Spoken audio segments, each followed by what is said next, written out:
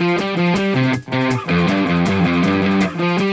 guys, I'm Gene down here in Orlando for Six Flags at the 2015 IAAPA Expo, and we're here with Jim Seay. He is the president of Premier Rides. For these limb coasters, there's magnetic technology used. Take us behind the scenes and tell me what is going on underneath the coaster that no guest ever sees. Yeah, and that's the magic of a linear induction motor limb coaster, is that the vehicle is actually part of the system. And what's happening is, if you look at the vehicle, you might not notice it, but there's these very lightweight aluminum fins on the sides of the vehicle. And they are part of, imagine taking a rotary motor and laying it out flat.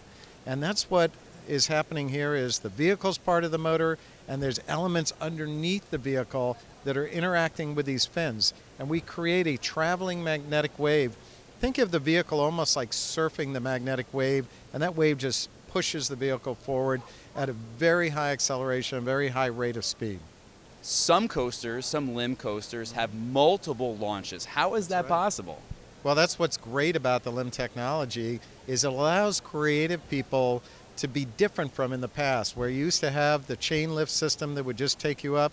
That gave you the energy at the top of the hill.